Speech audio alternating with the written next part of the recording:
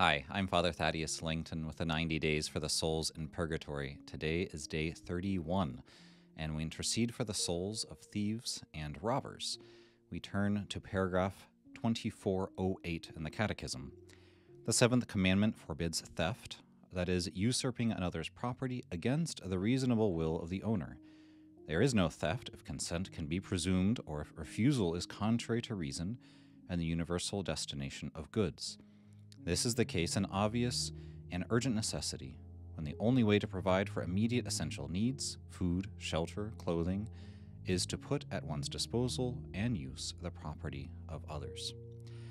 Now, it seems pretty obvious to us that those who steal, those who rob, are ones who would be suffering in purgatory to atone for their sins.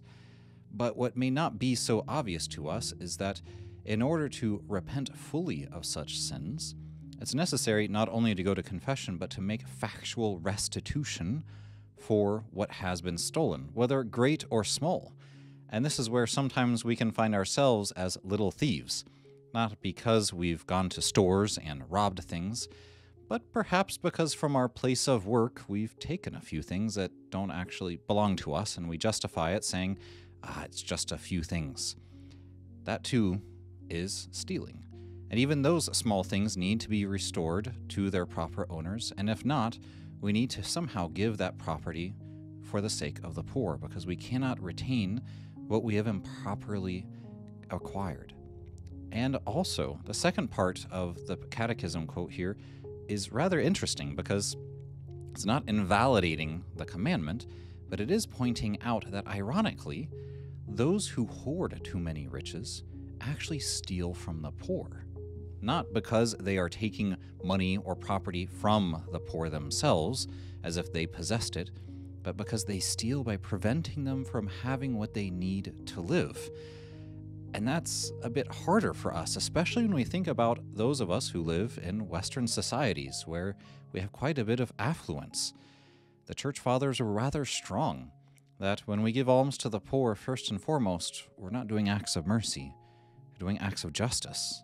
We're giving them what is their right, what is their due. And therefore, if we refuse to do that, we actually are thieves and robbers. We are the ones stealing from the poor what they need, which is why the Catechism makes clear that if a poor person really has no other way of obtaining food for himself, herself, or their children, then they actually are justified in appropriating for their own use what belongs to the rich, which can sound crazy, like a Robin Hood idea. But the point here is that God provides the resources of creation for the good of all, the universal destination of goods. And this is why, as Catholics, giving to the poor is essential.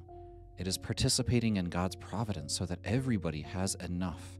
And it's part of the basic commandment to love others as we love ourselves, which means quite literally, we desire the good things for them that we desire for ourselves. Food, clothing, protection, all the basics of life, which would mean that we may have to cut down on the superfluities of life, those things that we don't actually need but that we want, so that we provide for others what they actually do need. And so we pray today, and I invite you to pray a Divine Mercy Chaplet or a Chaplet of the 10 Virtues for the souls of thieves and robbers, perhaps people who didn't even realize that they were stealing or who did not make proper restitution. We pray that they may soon enter into the glory of heaven. May the Virgin Mary's Immaculate Conception be our salvation and our protection. Saint Stanislas Papczynski, pray for us and for the souls in purgatory.